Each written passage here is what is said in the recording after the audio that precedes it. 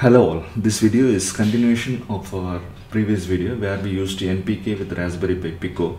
Here we will be adding OLED and using MicroPython code. This Raspberry Pi Pico has got two power pins, that is pin 40 is V bus pin where we can add a battery after uploading code, and pin 39 is VSys, and this is used as a power pin to RS485 to TTL. This RS485 to TTL is auto direction type we are using, which has got RX and TX. RX is connected to RX, which is GP1 pin 2. TX is connected to TX, GP0 pin 1.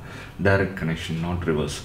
And A and B pins are RS485, which is connected to blue and yellow wires of NPK, which is Modbus communication.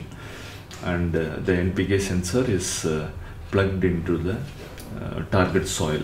The soil should be slightly wet for perfect readings. This is the exact connection details where we have added OLED. OLED has got 4 pins, power 3.3 volt and ground, and then SDA SCL as it is I2C device. Power is taken from pin 36, which is 3.3 volt out of Raspberry Pi Pico. Pin 36 is connected to VCC of OLED.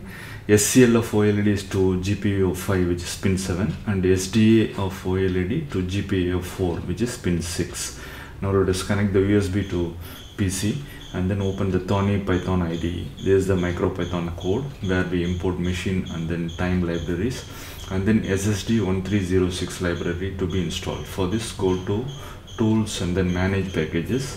Search for SSD 1306, which is the IC of OLED. So SSD 1306, you search for it and select the correct library and then click on install. After installing the library, close it. So this library will be stored inside the MicroPython flash memory.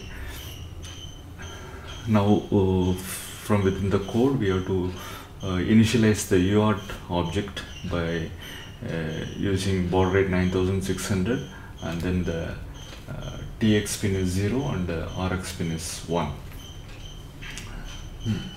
This is the pin 1 and 2, which is TX RX of Raspberry Pi Pico.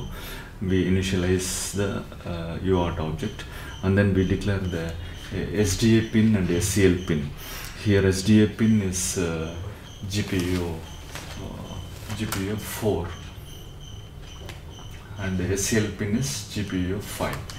So we declare that pin and then declare the OLED width and height and initialize the OLED I2C object using the SDA pin and the SCL pin. And then we define the Modbus function to send the query. The hex data is written to UART using UART.write function, and this is the custom query byte array.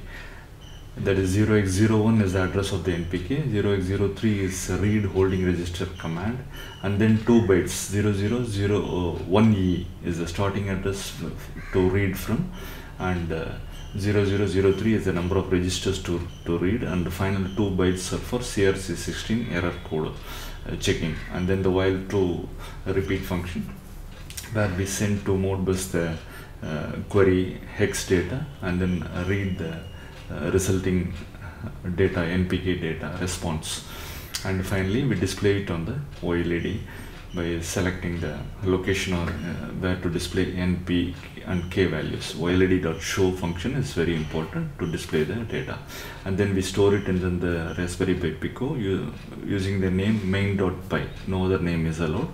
Store it as main.py. Already that SSD 1306 library is stored in there. Now click on the green button to run. Now the code is running. Now let us check the physical data on OLED where NPK values are displayed. As per code, NPK values are displayed.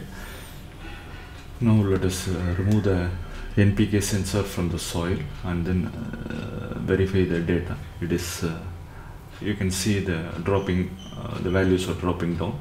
Now plug in back the NPK sensor to soil, it will go back to normal. So the cooling time is around 1 minute. to stabilize. This is the NPK values displayed on OLED. Now let us use a battery for a standalone operation. So the pin number 40 which is V bus, can be used as V in. Let us connect 3.7 volt single battery with holder. The positive wire is connected to pin 40 and ground to ground. Now you can remove the USB connection. Already the code has been uploaded. Code is running now. Now this setup can be used as a standalone in the field. You can carry this to the field and you can use it in standalone mode. You remove the NPK sensor from the soil. Now you can see the data being dropped down. Again plug in, the data normalizes NPK values. This is how to read NPK values of the soil using Raspberry Pi Pico and MicroPython code. Thank you for watching.